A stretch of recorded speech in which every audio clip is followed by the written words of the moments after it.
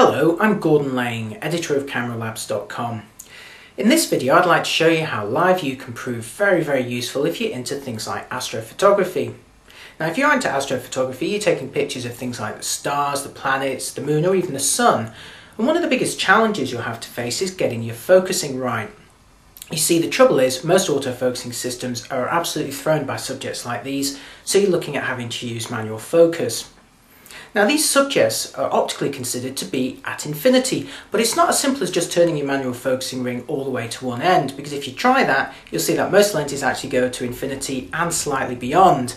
Now that's nothing to do with Buzz Lightyear, but everything to do with things like atmospheric variations and optical expansion. The fact is, if you are trying to focus on a subject like this, you'll simply have to peer through the optical viewfinder and adjust that manual focusing ring very carefully, and probably also take some test shots and zoom in on them afterwards to make sure your focusing was absolutely right.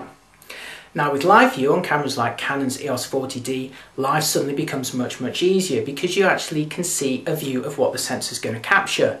And better still, you can magnify it by 5 times or in some cases even 10 times, and that allows you to achieve very precise focus. Now I'm going to show you this in practice in just a moment, but I'm going to make life even more difficult by not actually using a camera lens. I'm going to attach the Canon EOS 40D to the end of a telescope, to a TeleVue Genesis SDF model. Now this is going to be using a technique called prime focus, which is effectively using the telescope as a very long telephoto lens. Now this telescope has a focal length of 540mm, and of course the field reduction factor of the 40D means it will be effectively working at 864mm. But that's still not quite enough when you're taking pictures of things like the moon, so I'm also going to use a teleconverter to multiply that by 2 times to give me a total effective focal length of 1728mm. So this is going to be a very powerful lens, and as you'll see in the video, that can be quite a challenge to get focused properly. One of the other challenges is of course mounting the camera on the telescope in the first place, and to do that you'll need an accessory like this. And this is called a T-mount. It's actually a tube without any glass in the middle, so it's quite an affordable accessory, and what you have on one end is a special bayonet mounting that's designed to fit your camera. You can get models that work with Canon, Nikon, Pentax, Olympus, any other kind of camera you can mention. And on the other end I actually got a 2-inch tube, a 2-inch diameter tube, and this is designed to slot into the end of the telescope where the eyepiece would normally go. So let's see how all this works together in practice. So here's the TeleVue Genesis telescope, and what I'm doing here is removing the eyepiece and the diagonal mirror. Once that's off, I'll get the EOS 40D and mount the T-mount adapter, and this slots on in exactly the same way as if you were actually mounting a lens. And then the whole unit can then slot into the back of the telescope where the eyepiece would normally go, and you just tighten this screw here to stop it falling out. So now I unlock the focusing mechanism and then turn this wheel to the side of the telescope to actually adjust the focus. Now it's important to note that when you're working at very high magnifications, this actual focusing process will cause the image to wobble quite a lot, and you'll see that happening in just a moment. So now we're going to go outside at night, and here is the natural live view of the moon through the 40D, and I'm going to magnify a portion to help with the focusing. Here we are at 10 times, and you can see a little shimmering due to the atmosphere, but now we're going to adjust the focus one way and now the other way and back again a little bit, and you can see that is now spot on, so we can take a picture. Here's the picture that we've taken, and now here's the actual picture itself. And to show you how sharp that is, I'm going to show you some 100% areas of this. This is actually viewing the image 1:1, and you can see that's pretty sharp. There's an area to the top side. But it's not just useful for shooting the moon. This little dot in the middle is actually a star, so let's see how this looks when we turn it in and out of focus.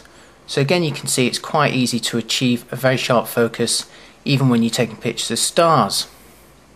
Next up, another dot, but is this a star? No, it's a planet. This is in fact Jupiter, and we're going to go through exactly the same process of adjusting the focus. And again you can see that when you do touch that focusing wheel at this kind of magnification, you do wobble the image quite a lot, but it is still possible to get that focusing spot on. Here we are, just adjusting it, and it's about right about now. And here's the picture enlarged to 400%, and you can see it's actually captured quite a lot of detail on it. There's the actual bands going across the planet's disk. It's clear to see from that demonstration how useful live view can be when you need to get your focusing absolutely spot on. And it's not just for precision subjects like astrophotography, it's equally applicable to subjects like macrophotography, or indeed anything else where you need to get that focusing spot on and it's quite difficult to tell through the normal optical viewfinder. And of course, live view is a feature that's not just limited to the 40D, you can get it on any other DSLR that has live view facilities. So if you are into this kind of photography, it's a very useful feature to have at your disposal. But before wrapping up, a quick note on using a T-mount adapter with the 40D. Now we've noticed when using this adapter with previous Canon SLRs and DSLRs that when you have it mounted fully and turned until you hear the click, sometimes the camera locks up and simply won't take a photo. This is also the case with the 40D. When it's mounted properly, we found the 40D came up with an actual error message. Now the way that we solved this with the 40D in previous Canon models is to simply detach it very slightly, as if you were going to be removing this adapter. So you push the button into the side of the lens mount and turn it just very, very slightly, and then you should find that it will work absolutely fine. You'll be able to take pictures. So if you want to take pictures with your telescope, get yourself a T-mount adapter, and if you want to make life much easier for yourself when you are focusing, get yourself a DSLR with live view. You won't regret it. Now of course there's much more to the 40D than just live view, so to find out more about this camera, head on over to www.cameralabs.com. There you'll find our full review and 2 additional videos that demonstrate this camera's highlights and also its silent shooting facilities.